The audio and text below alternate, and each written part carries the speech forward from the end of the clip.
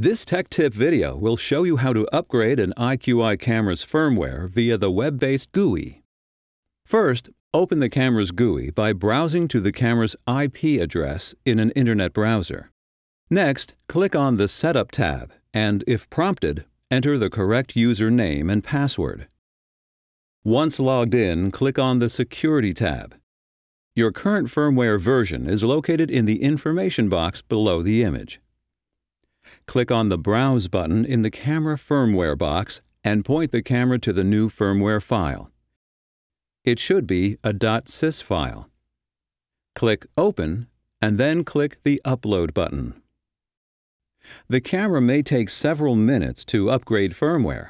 During this time, do not close the browser window, create a new connection to the camera, or power the unit off. Simply wait for the process to complete. When finished, the Live page should be displayed. Go back into the Security tab and confirm the new firmware version is displayed. Find more tech tips at iqi.com.